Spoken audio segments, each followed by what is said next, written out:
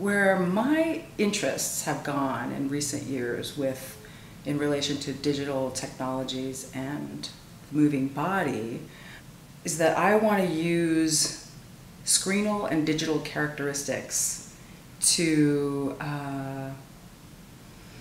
create a digitally infected movement vocabulary. So what does that mean?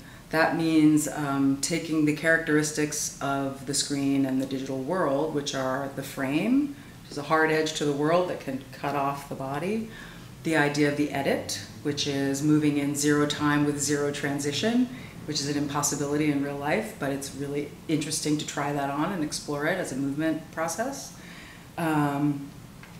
Time, shifting time, scrubbing or extreme time shifts that video does really well, trying that on physically. What does that feel like to go from really slow motion to really fast and then back down?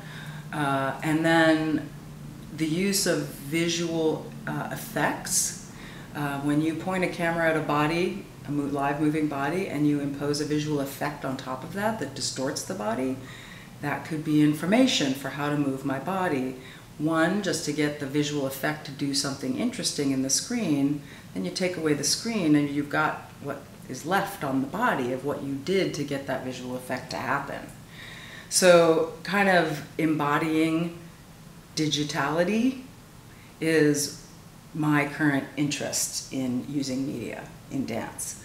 We're already being completely manipulated by the images we see. Our bodies are being changed by them.